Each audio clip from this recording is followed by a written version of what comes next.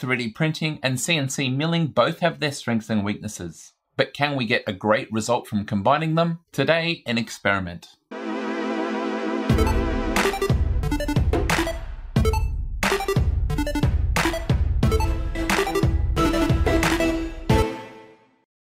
This is an experiment that I've wanted to try for years now, and I'm glad that I finally got around to it. We use the additive manufacturing of 3D printing to produce an oversized part, and then use the subtractive manufacturing of CNC milling to trim it to the final spec. Does it pay off? Yes and no. Let's look at the test project. You might have seen some videos previously on the channel, back when I was still teaching, about my students' participation in the F1 in Schools competition. At the heart of this was the design, manufacturing and assembling of these insanely fast race cars that achieved 0 to 80 km per hour in under a second. A highlight was having my team win the Australian development class and qualify for the World Finals held in Abu Dhabi. But that meant upping our game by switching to the professional class, requiring finite element analysis, CFD and actual wind tunnel testing. One of the biggest changes, however, was the need to design and manufacture your own multi-part wheels. Various teams tried various methods over the years, including 3D printing. These were convenient but had visible layer lines and they weren't perfectly accurate. Another team experimented with milling the wheels out of 15mm thick acrylic, but towards the end of the job, the acrylic got quite hot and lost dimensional accuracy from warping. This required some attention on the lathe, but we still weren't able to get them exactly where we needed them. We were able to finish and race the cars, and we scored well in most elements of the competition, but wheel inaccuracy tended to remain a challenge. The 3D printed wheels were quite fast, used very little material, but we could see layer lines and they weren't quite accurate enough. Whereas the CNC milled wheels were highly accurate, but made poor use of the very expensive 15mm acrylic, and their accuracy suffered in parts unless we carefully managed heat and warping. The idea is that starting with a 3D printed object will still be fast and efficient with materials, and if we produce this part oversized and then mill it down to spec, we should have a high level of accuracy as long as we manage heat and warping. Excellent on paper, but of course a new challenge is added from the added complexity of the two-stage process. That's the situation. It is very specific, but ultimately it's quite suitable. So what exactly is the plan? Of course, this isn't a new idea. For example, when E3D introduced their tool changer, they talked about ASMBL, additive subtractive manufacturing by layer, where a compact spindle was used to machine parts of the print midway through. This would allow the convenience of 3D printing, but also provide surfaces with exact tolerances for fitting external parts. However, we never had such a machine, so here was our plan using a regular 3D printer and CNC mill. We would start with a 3D printed wheel blank, oversized to the final object. It could be bolted to a threaded mounting plate that acted like a spoil board, and it would have a section up the top to locate the end mill and zero the machine. The excess printed plastic could then be machined away to leave what was hopefully a smooth and accurate surface, ideal for such a competitive competition. First of all, we need to find a suitable filament for 3D printing that will survive the heat and therefore warping of CNC milling. To do this, I created a very simple test piece, slicing it with high infill, but most importantly increase perimeters all around to give it meaty exterior walls. I printed this from several filaments, firstly PLA, which is a control and I expect to be a melty disaster. Next PETG, as a common easy to find filament that has better thermal resistance. Apollo X, which is based on ASA, which is based on ABS, so high thermal resistance. And finally nylon, which warped off the bed and came loose, which is why I'm hoping the other filaments provide a better solution. Previously, when working with Apollo X, I found that I could belt sand the surface without it overheating and melting into a mess. I was also able to drill through it, again without anything melting, unlike PLA which does this occasionally. With Apollo X, my sanding worked through the outside perimeters, but apart from that, the plastic didn't melt and held its shape, so that's what I'll be testing for with my samples. To the disc sander and linisher then. It's a crude test, but my aim is to push it against the sanding pad, trying to remove material but also to heat it up. Finally, I'll apply a lot of pressure to see if the material melts, and if so, inspect how much of a mess it becomes.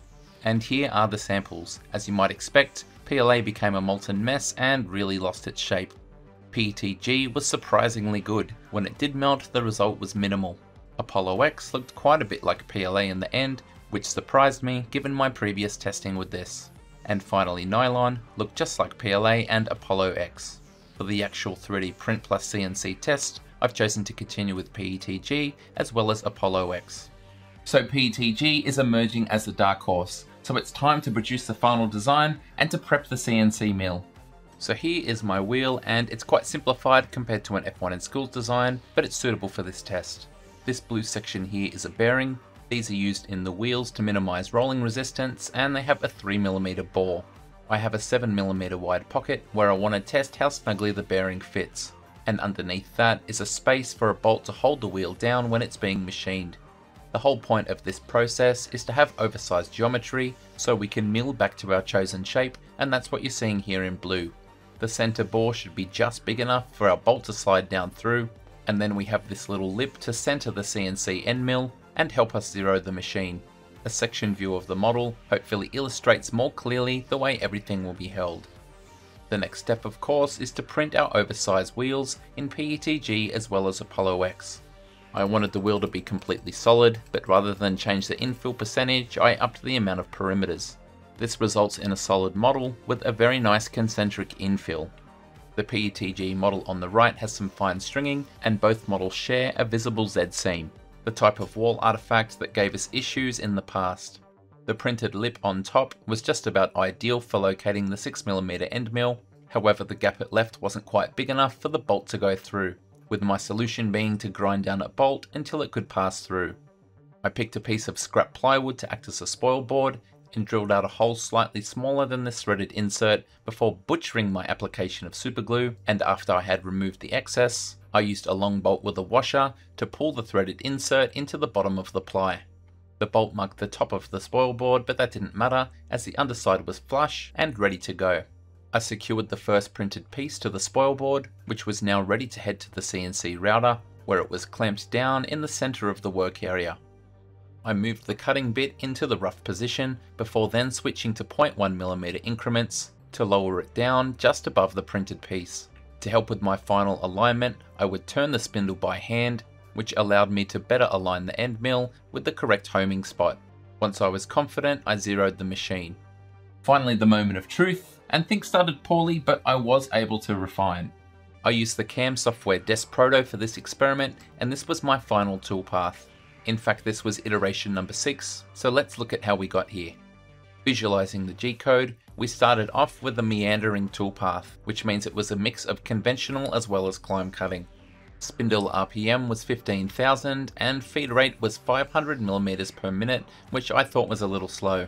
So I used the machine controls to manually double the feed rate to 1000mm per minute. The toolpath at this stage was pretty inefficient, cutting an outer section and then lifting up so it could return to the interior of the model to cut the toolpath there. My thinking was that this would give the plastic some time to cool so it wouldn't melt.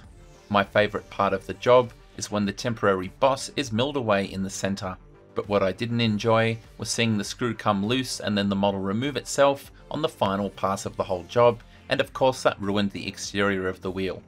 So on to iteration 2. Firstly, I used some Loctite on the retaining bolt, as well as applying more torque to secure it to the spoil board. The G-code was updated to have the 1000mm per minute feed rate permanently added, and another change I made in order to speed up the job was changing the step down from 1mm to 2mm. And this proved to be a little too aggressive, the added force actually snapping the base of the 3D print, leading to a second spectacular failure. Therefore iteration 3 restored the 1mm drop down to avoid this calamity. And this proved to be a successful combination, with my first wheel actually completing without any failures. Well, almost, because an error I made in setting up the job in Desk Proto left a very small lip on the bottom of the model that wasn't cut. You can't see it, but you can feel it, and it's kinda like elephant's foot. For number 4, I lowered the depth of the final cut. This made a mess of the spoil board, but that's its job. And its sacrifice ensured the wheel had the same diameter the whole way along the span. Iteration 5 looks the same but is more efficient. It splits the inner and outer portions of the job into 2 separate parts, so the cutter could continuously work in the one area rather than going back and forth as it had been earlier.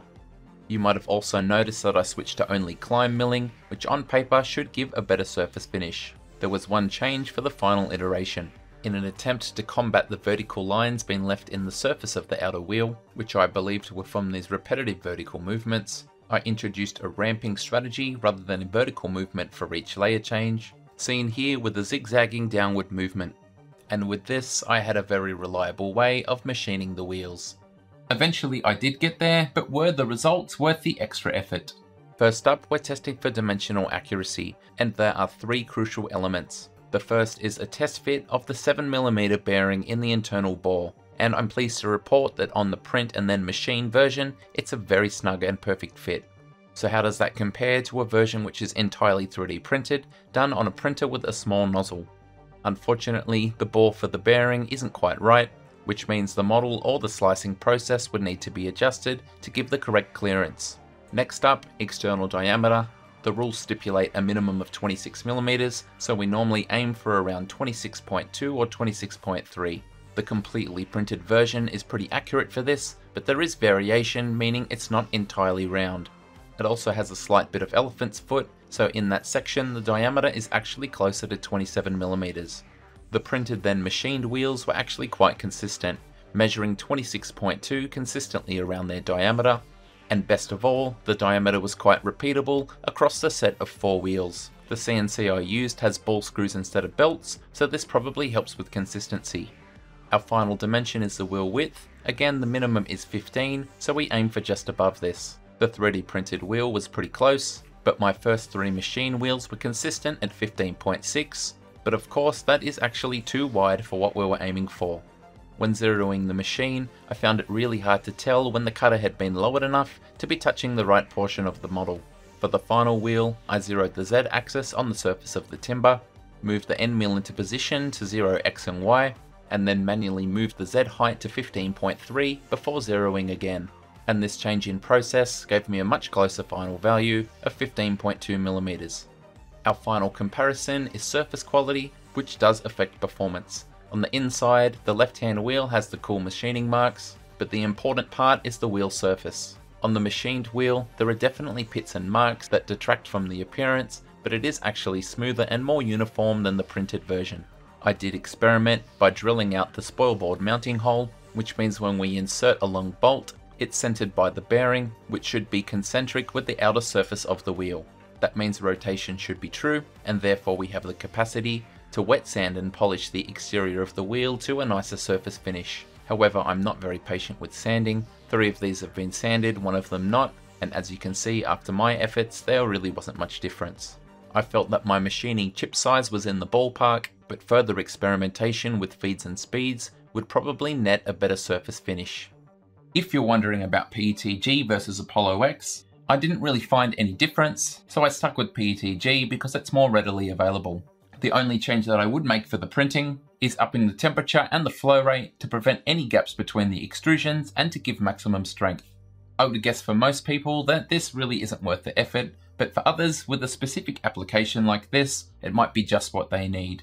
Let me know your thoughts below in the comments section. Thank you so much for watching, and until next time, happy 3D printing plus CNC milling.